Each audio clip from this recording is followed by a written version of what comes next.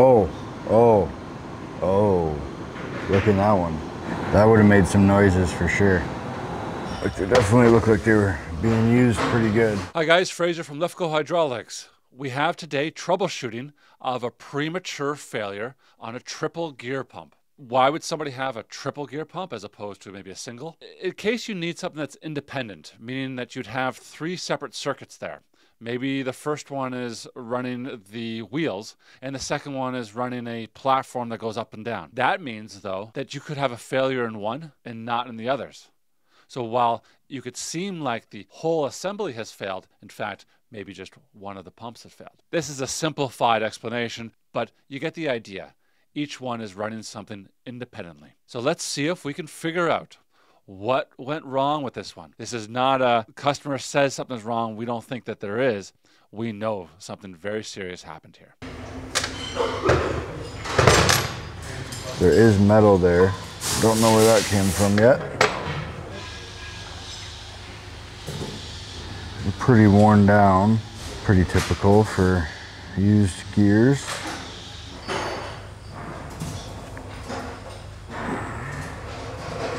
Nothing too crazy.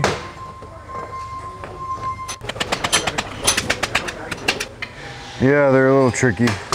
Just because you got to slide them all the way down these studs.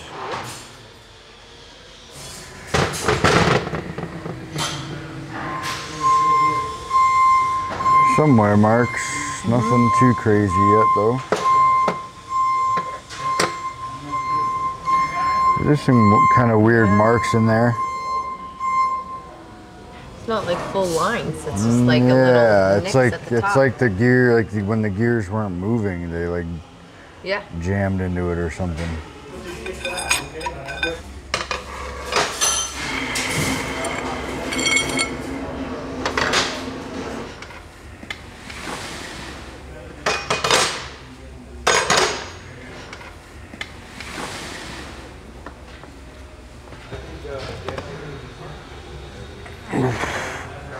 Not really all that exciting.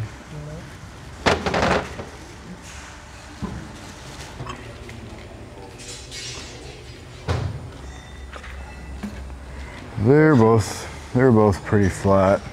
Like they definitely look like they were being used pretty good. Yeah, I would imagine that these probably don't work very well.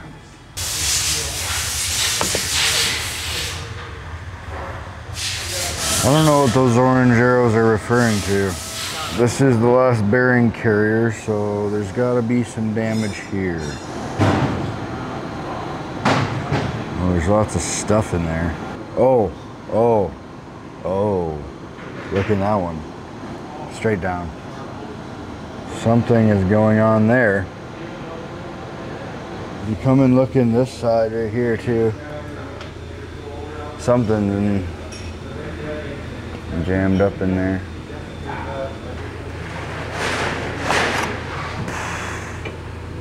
If you look at these ones, like see how thick they're supposed to be? Okay. Look at, like this is, that's worn right out. That would have made some noises for sure. Okay, this is interesting. So, I don't know if you can really tell on the camera there, but these are perfectly circular. Yeah. You can see that this is ovaled right out. Oh. All right, moving on.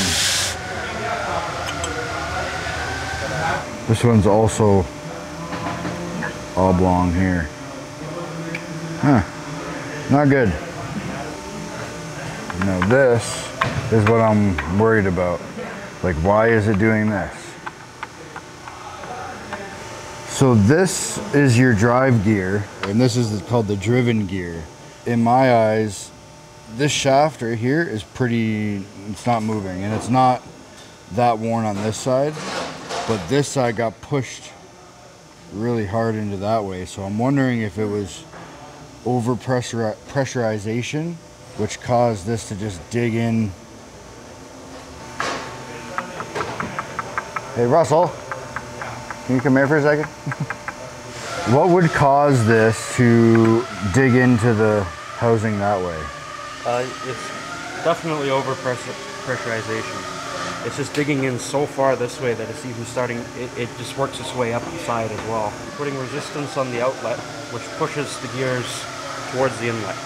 Right. But why just one side though? Like this side is the one that's Yeah, like this whole... This one isn't. Well, this side is pretty bad as well. Obviously not as bad as that side, but since this one's being held by the drive, whether it's a motor or whatever, Yeah. that could be in a stiffer position because the motor that's driving it won't allow it to move potentially as much. Well, that's what I kind of said, because like this one's obviously like... Yeah. But if, like, I bet if you take that out and you just put this one in, like it's, even this by itself without it attached to something is pretty stiff. Like that's not really loose at all. Yeah. I'd have to dig deeper into that because I actually can't give a definite answer right now. That's all right. I'm just gonna keep going and take pictures and figure it out. Sounds good. Thanks. Thank you, Russell. I would agree with Russell on this one. In the idler gear, the overpressurization would go right to the bushings, and once that thin coat of oil is not enough to support it, it would wear down the bushings, also producing the varnish at the same time. That flattening you see on the gears, that's from digging into the housing. The housing wore out and the gears wore out. Which wears out first? Typically the housing would wear out because it's a soft cast iron steel, and then the gears are hardened steel. So this would have been a lot of force to wear out those gears.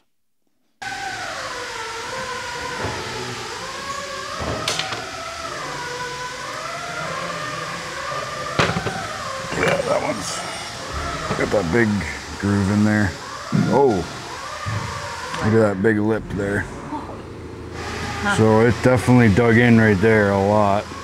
If I had to guess, this port got over pressurized like crazy. Making everything go down. Yeah. Wreck.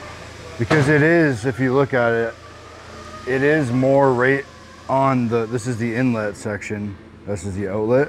Yep. So if it's getting pressurized this way, it didn't dig here, but it did dig straight down here. Yep. Which that tells me that something was... They gotta check whatever's connected to that. Yeah. Yeah, when it starts to do that, it's called varnishing. But yeah, it's basically, basically is heat buildup. And another bushing. I mean, the housing probably needs to be replaced. They probably will repair it, to be honest. If it's cheaper. From here back is like not so bad. Okay, so in this case here, not a lot of the parts were reusable. I don't think any of them. It was just on that P1 though that had the most severe damage. That was where the bushing was completely degraded. But all the pumps were gouged out from overpressurization. As with all the troubleshooting videos, if you send it to us, we don't charge you labor or inspection or testing.